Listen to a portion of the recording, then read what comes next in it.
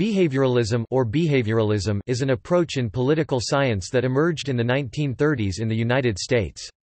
It represented a sharp break from previous approaches in emphasizing an objective, quantified approach to explain and predict political behavior. It is associated with the rise of the behavioral sciences, modeled after the natural sciences. Behavioralism claims it can explain political behavior from an unbiased, neutral point of view. Behavioralism seeks to examine the behavior, actions, and acts of individuals, rather than the characteristics of institutions such as legislatures, executives, and judiciaries, and groups in different social settings, and explain this behavior as it relates to the political system. Origins. From 1942 through the 1970s, behavioralism gained support. It was David Easton who started it in the study of political system. It was the site of discussion between traditionalist and new emerging approaches to political science. The origins of behavioralism is often attributed to the work of University of Chicago professor Charles Merriam, who in the 1920s and 1930s, emphasized the importance of examining political behavior of individuals and groups rather than only considering how they abide by legal or formal rules. As a political approach. Prior to the behavioralist revolution, political science being a science at all was disputed. Critics saw the study of politics as being primarily qualitative and normative, and claimed that it lacked a scientific method necessary to be deemed a science. Behavioralists used strict methodology and empirical research to validate their study as a social science. The behavioralist approach was innovative because it changed the attitude of the purpose of inquiry. It moved toward research that was supported by verifiable facts. During its rise in popularity in the 1960s and 70s, behavioralism challenged the realist and liberal approaches, which the behavioralists called traditionalism, and other studies of political behavior that was not based on fact. To understand political behavior, behavioralism uses the following methods: sampling, interviewing, scoring and scaling, and statistical analysis. Behavioralism studies how individuals behave in group positions realistically rather than how they should behave.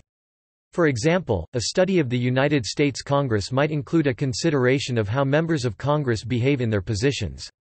The subject of interest is how Congress becomes an arena of actions and the surrounding formal and informal spheres of power. Meaning of the term. David Easton was the first to differentiate behavioralism from behaviorism in the 1950s. Behaviorism is the term mostly associated with psychology. In the early 1940s, behaviorism itself was referred to as a behavioral science and later referred to as behaviorism. However, Easton sought to differentiate between the two disciplines. Behavioralism was not a clearly defined movement for those who were thought to be behavioralists. It was more clearly definable by those who were opposed to it, because they were describing it in terms of the things within the newer trends that they found objectionable. So some would define behavioralism as an attempt to apply the methods of natural sciences to human behavior. Others would define it as an excessive emphasis upon quantification. Others as individualistic reductionism. From the inside, the practitioners were of different minds as what it was that constituted behavioralism. And few of us were in agreement. With this in mind, behavioralism resisted a single definition. Dwight Waldo emphasized that behavioralism itself is unclear, calling it complicated and obscure. Easton agreed, stating, "Every man puts his own emphasis and thereby becomes his own behavioralist." And attempts to completely define behavioralism are fruitless. From the beginning, behavioralism was a political, not a scientific concept. Moreover, since behavioralism is not a research tradition, but a political movement, definitions of behavioralism follow what behavioralists wanted. Therefore, most introductions to the subject emphasize value-free research. This is evidenced by Easton's 8 intellectual foundation stones of behavioralism. Regularities, the generalization and explanation of regularities. Commitment to verification, the ability to verify one's generalizations. Techniques, an experimental attitude toward techniques. Quantification – express results as numbers where possible or meaningful. Values, keeping ethical assessment and empirical explanations distinct. Systemization, considering the importance of theory in research. Pure science, deferring to pure science rather than applied science. Integration, integrating social sciences and value. Subsequently, much of the behavioralist approach has been challenged by the emergence of postpositivism in political, particularly international relations, theory. Topic: Objectivity and value neutrality.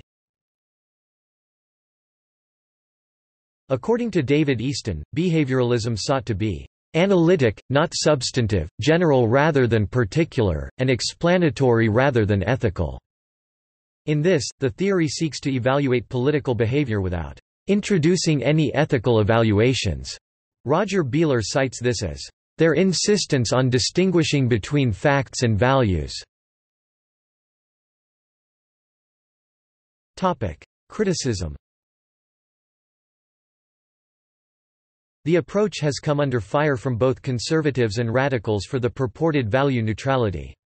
Conservatives see the distinction between values and facts as a way of undermining the possibility of political philosophy. Neil Reamer believes behavioralism dismisses the task of ethical recommendation, because behavioralists believe truth or falsity of values, democracy, equality, and freedom, etc., cannot be established scientifically and are beyond the scope of legitimate inquiry.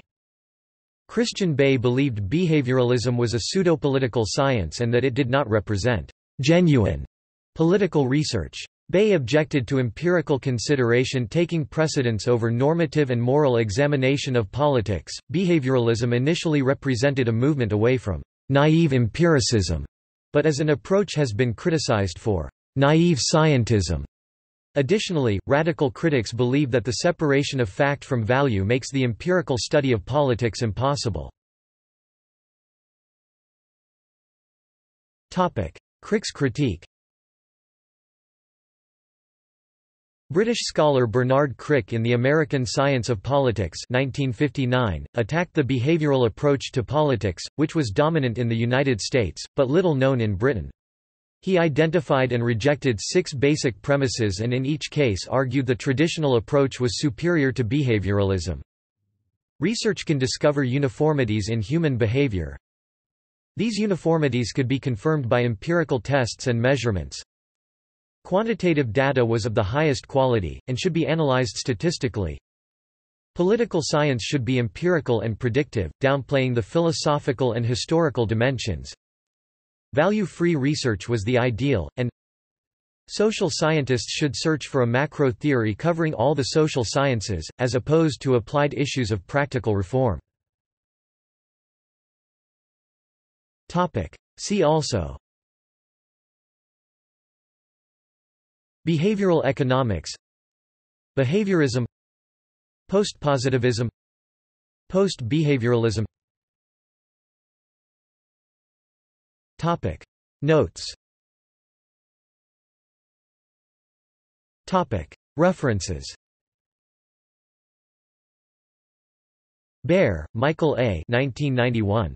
Jewell, Malcolm E. and Lee Siegelman eds, ed. Political Science in America, Oral Histories of a Discipline. Lexington, The University Press of Kentucky. ISBN 0-8131-0805-5, CS1 maint, extra text, editors list link. Beeler, Roger, Drengson, Alan R. 1978. The Philosophy of Society. Routledge. ISBN 0-416-83490-6. Berntsen, Erkki. Behavioralism, Origins of the Concept. Archived from the original on 14 May 2009. Dahl, Robert A. December 1961. The Behavioral Approach in Political Science, Epitaph for a Monument to a Successful Protest. American Political Science Review. 55 763–772. doi 10.2307 1952525. JSTOR 1952525. Easton, David 1953. The Political System. An Inquiry into the State of Political Science. New York, Alfred A. Knopf. Easton, David 1962. Introduction, The Current Meaning of Behavioralism. In Charlesworth, James. Political Science. Philadelphia, American Academy of Political and Social Science. Engemann, Thomas S. 1995. Behavioralism, Post-Behavioralism, and the Re-emergence of Political Philosophy. Perspectives on Political Science. 24 214. doi 10.1080 104597.1995.99418880. Uhlau, Heinz 1969. Behavioralism in Political Science. Transaction. Gilman, Nils 2007. Mandarins of the Future, Modernization Theory in Cold War America. JHU Press. ISBN 0-8018-8633-3. Grigsby, Ellen 2011. Analyzing Politics, An Introduction to Political Science. Cengage Learning. Guy, James John, the 1st of August 2000. People, Politics and Government: A Canadian Perspective. Pearson Education Canada. ISBN 0-13-027246-9. Hansen, John D., Douglas A. Kisser, June 1999. Taking Behavioralism Seriously: The Problem of Market Manipulation. PDF. New York University Law Review. 74 630, 75–83. ISBN 0-8131-0805-5. Archived from the original PDF on 24 March 2003. Kegley, Charles W. 2008. World Politics, Trend and Transformation 12 ed. Cengage Learning. ISBN 0-495-50019-4. Petro, Nikolai 1995.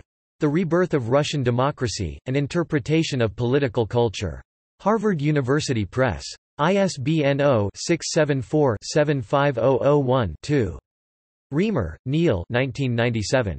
The New World of Politics, An Introduction to Political Science. Rowman and Littlefield. ISBN 0-9396934-1-0. Somit, Albert, Joseph Tannenhaus 1967. The Development of American Political Science, From Burgess to Behavioralism. Irvington Publishers. Waldo, Dwight 1975. Political Science, Tradition, Discipline, Profession, Science, Enterprise. In Greenstein, Fred, Polsby, Nelson. Handbook of Political Science. Reading, Mass., Addison Wesley. Walton, Haynes 1985. Invisible Politics. SUNY Press. ISBN 0-87395-966-3. Topic: external links. Brooks, David. The 27th of October 2008. The Behavioral Revolution. The New York Times.